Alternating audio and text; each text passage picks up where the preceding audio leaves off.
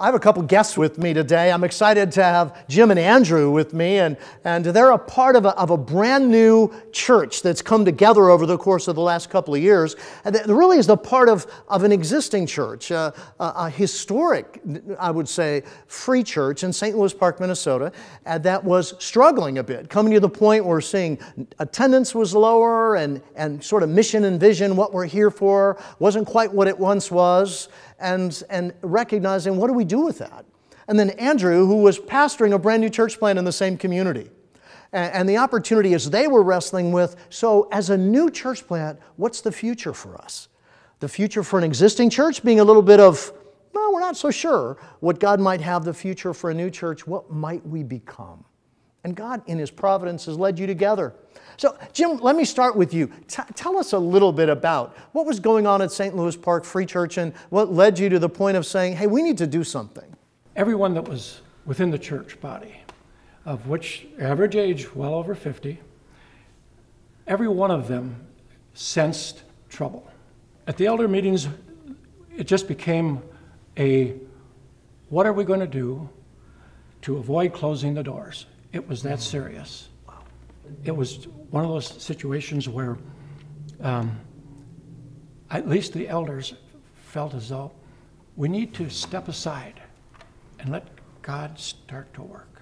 It sounds like almost the leaders came to the point of saying, you know what, we either change or die, because something had to happen to make that work.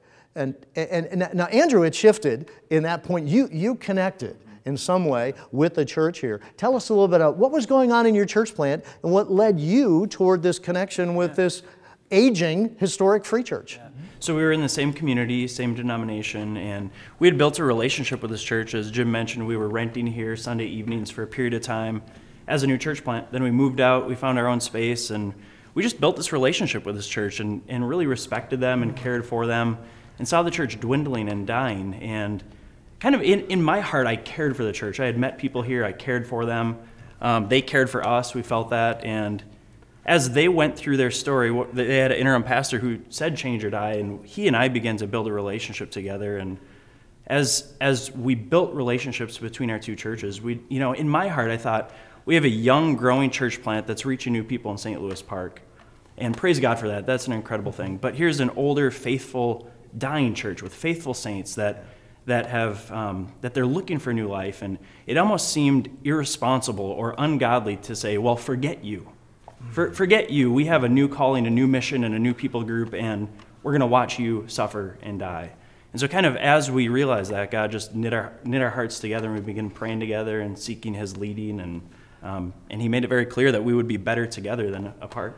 And that certainly is what has happened, because as the two congregations have come together to form now Park Community Church here in St. Louis Park, I know just from my own experience, I've worshiped with you a couple of times, God's doing some very exciting things here in the church. And I'd just love to hear from you, what excites you about what you see God doing as He's transformed this work by the work of His Spirit and His Word and what He's doing among His people? Jim, tell us, what excites you?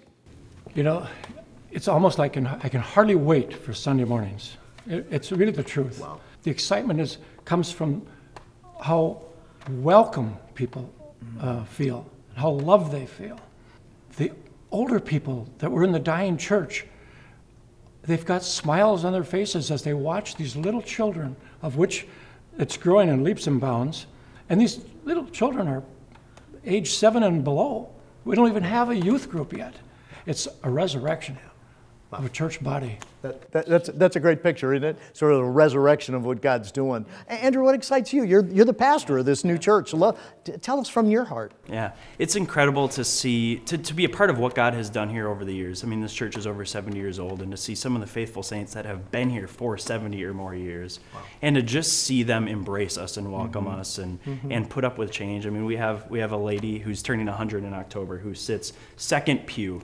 And we have a full worship band, and she's there, second pew, doesn't know half the songs, misses the organ, but she's there with a smile on her face, showing us just the humility and the love that it's so Christ-like. And then we have this vibrant growth that we've had in our church. We're able to engage with our neighbors. The neighbors who live around the building see that something's different, and our people are mobilized to go out and to make disciples. And we talk often about being neighbors and witnesses of Jesus in our spheres of influence, and people are actually going out and doing that. It's incredible.